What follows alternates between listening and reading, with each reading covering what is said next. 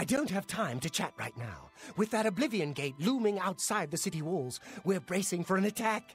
Perhaps we can speak later. My first responsibility is to the people of Cheydinhal. They look to me for protection in these dark times. With an open Oblivion gate just outside our walls, I cannot risk weakening Cheydinhal's defenses, even for such a worthy cause. You too.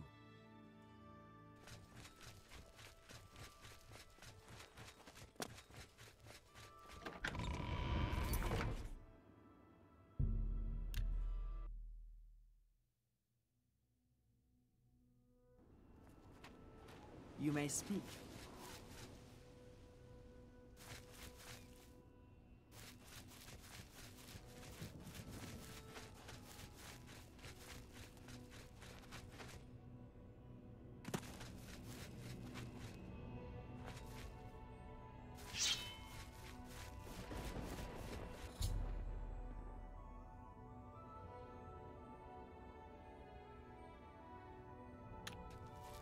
I'd advise you to keep your distance from that accursed portal. Haven't you heard about these gates to Oblivion opening up all over Tamriel? Well, then you know what they're capable of producing, although nothing has come through ever since Farwell entered. About 2 days ago, Count Indaris' son, Farwell, entered the Oblivion Gate with 6 other men. We haven't heard from them since then. The Count fears the worst, and has posted guards here so we can watch and see if anyone comes back out. So far, nothing. At this point, Count Indaris is offering a reward for the recovery of his son from inside the gate, or confirmed news of his demise. If you find him, or the rest of the Knights of the Thorn, get them out of there. I'm sure the Count would also be pleased if the gate was closed. New to these parts, eh? The Knights of the Thorn are a bunch of rabble who fancy themselves true knights. Farwell formed the group around 2 years ago. They make grand boasts and talk a good talk, but that's all they are. The real work goes to us, the city guard. I hate to speak ill of them, as something horrible may have happened, but their own bravado got them into this mess. It's tolerated because Farwell is the Count's son, plain and simple. He has the power and the coin to put it all together. Most of the time, they lounge around the tavern drinking and making up stories of epic battles with impossible odds that they won. It's all garbage. They never patrol. They never help fight off the occasional bandit that slips into the city. Ah, well, I've said too much already. Count Indaris has ordered us to hold our positions until Farwell returns from inside that accursed Oblivion Gate. There are 7 of them, including Farwell. Even though they're a nuisance, I still hope they haven't been hurt. Or worse. Farwell is a Dunmer, and he's wearing steel plate armor. His shield should bear the crest of the Knights. Nothing but the best for the Count's son. Brash child. Now look what he's gotten himself into.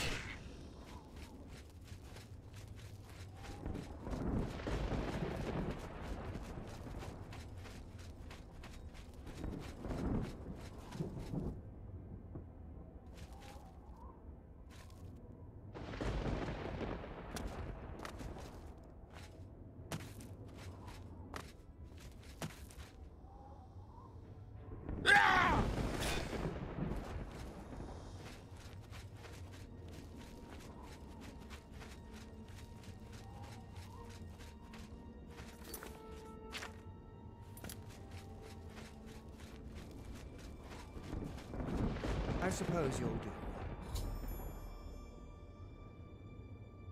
It's about time someone got here. What took you so long? We are knights sworn to uphold the laws of Cheydinhal.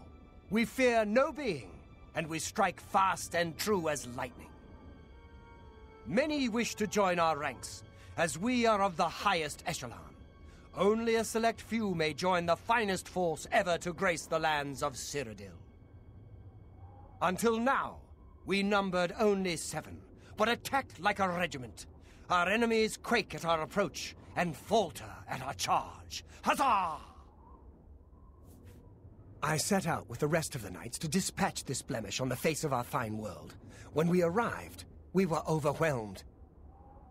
I myself was able to kill perhaps 20 of them, but they just kept coming. Only Bremen and I remain alive. However, with you here now, we can take the sigil stone from that citadel and complete our quest for the good of all Cheydinhal. Huzzah! Are you mad? A Knight of the Thorn never returns home until the mission is done. It's our way. Now, in my father's name, as Count Indorus of Cheydinhal, I order you to lead me to that sigil stone. I suggest it was the Raymond Sweep formation. You'll assault, and we'll guard the rear flank. Onward and upward! Huzzah! The sigil stone for this Oblivion gate is the key. As soon as we have it, we shall rid Cheydinhal of its existence. The path is yours. Lead on. Even if Farwill doesn't say it, we appreciate that you're here. Don't judge Farwill too harshly. Most of what he says is fabricated. But he's young, and therefore quite brash and inexperienced. All he wants to do is please his father. I've known him since he was a lad, and fighting to defend Cheydinhal is in his heart. I just wish his heart was bigger than his hubris. I'm sure you wish to hear the real story, rather than Farwill's version. Not long after the gate opened, Farwill decided an assault was in order. We charged inside and promptly met resistance. 3 of us were cut down in the first wave. We pressed on at Farwill's behest. At the base of the citadel, we met a larger second wave of foes. We lost 2 more in that skirmish, as well as Farwill and I being wounded badly. It was at this point we considered retreat. We found the way back blocked by more Daedra, so we were stuck here until rescued by you. It's just like Farwill to leap before he looks. Had we brought a City Watch contingent, we might have taken the Sigil Stone with minimal losses. Instead, Farwill wanted to prove his point. The City Watch and the Knights of the Thorn are always at odds. They think we don't have what it takes, and Farwill wanted to show them. Perhaps we're all to blame, but that's not important right now. We must complete our journey and get that stone. Please, help us. Let's keep moving.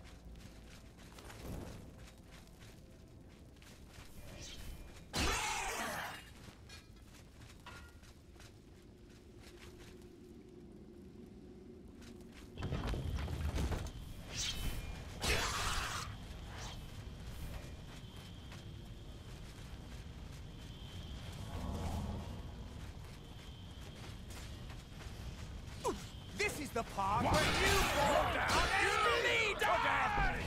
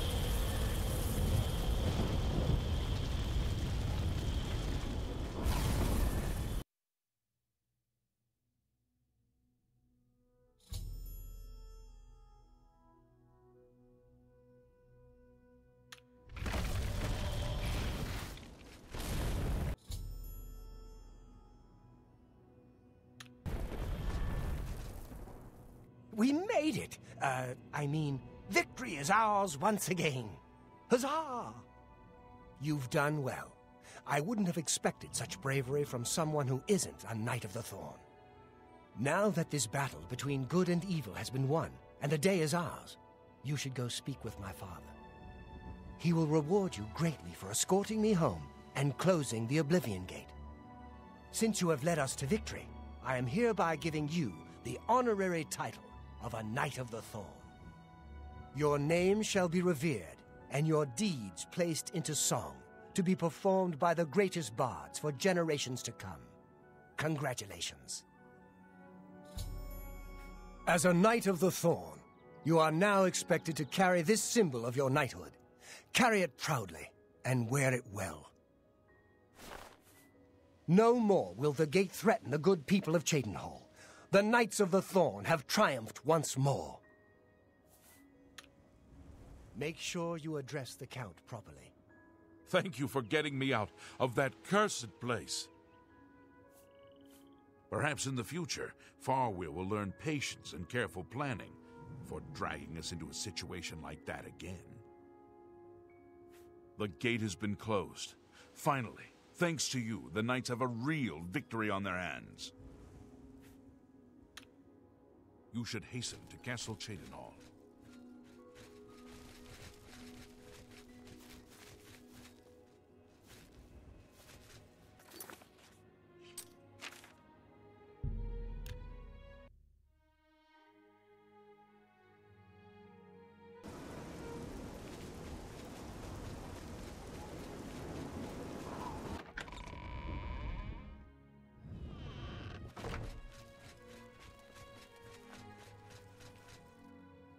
What do you want? Goodbye.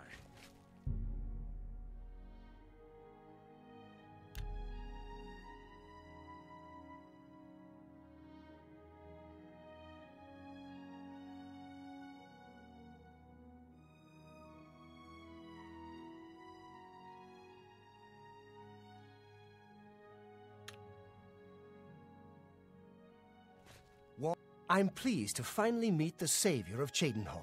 I'm also overjoyed that you saved my son's life. I realize he's trying at times, and he speaks before he thinks, but he's still my son, and I adore him greatly. I'm sure he was difficult to travel with, and I respect your patience. Most would have given him up for dead, rather than deal with his ego. Anyway, I digress. I'm sure you wish to hear of your reward. I'm in possession of 2 fine weapons. They're both heirlooms of the Indaris family, held in the castle for several generations. I'd take great pleasure in bestowing one of them upon you. Please, choose the Thorn Blade or the Staff of Indaris. The Thorn Blade it is. Again, I thank you on behalf of all the citizens of Cheydinhal, and I especially thank you as an elated father. Farewell. And may RK guide you. I will not forget your service to me and to Cheydinhal. Rescuing my son from the Oblivion Gate was a daring feat. With the Oblivion Gate closed, I can now gladly send aid to Bruma. Even though he may be a bit misguided, I'm still proud to call him my son. I think if you had the chance to speak to any of the knights, they were happy to follow Farwill into battle. I'll be having a very long talk with my impetuous son. I don't blame him directly for their deaths, but he must learn to do things the proper way. He must realize he'll be ruling Cheydinhal one day. That's a responsibility I aim to make him ready for. Just look around. Is not Cheydinhal the model of civic rule? No, don't bow. I am just a humble servant of the people. The head of the Elder Council and a trusted servant of the Empire. No one is better suited to guide us through these troubled times. Be seeing you.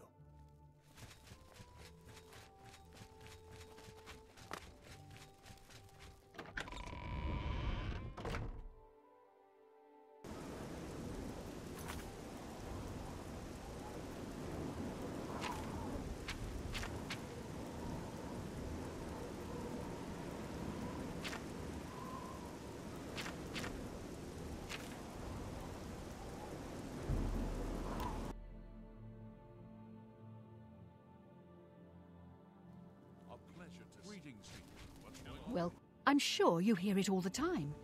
But I'd like to thank you personally for closing that Oblivion Gate outside Cheydinhal. We were all expecting to become the next Kvatch, you know. With the Count worrying more about his son than the defense of the city, things were looking pretty grim. So like I said, thanks. I'm glad I was able to come here and do my bit for our side, you know. Take your time.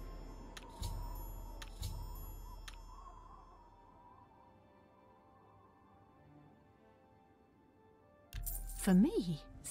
Thank you. How kind. For me? Thank you. How kind. Farewell. Please. Is it always this cold up here? This weather would freeze the arse off an ogre. Certainly. That will get you something. Take care.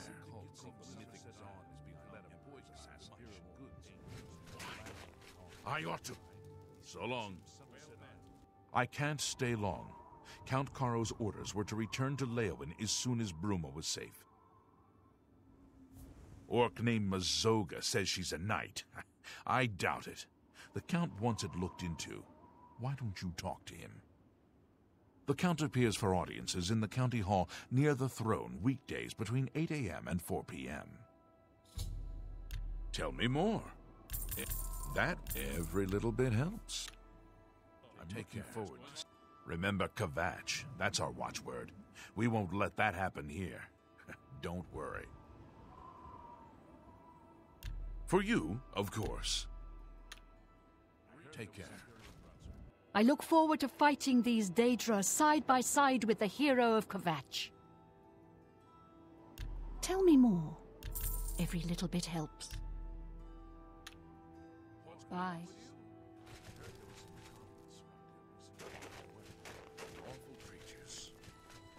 I avoid those things whenever I can. I always wanted to see the Gerald Mountains. Beautiful, aren't they? Almost makes you forget why we're here. Please. The cities of Cyrodiil are finally rallying together to make a stand against the Oblivion invasion. I'm starting to think we might actually beat these bastards. Good day. The Mythic Dawn won't dare try anything now that the best soldiers in Cyrodiil are defending Bruma. Goodbye. We won't let those Daedra take Bruma. Farewell.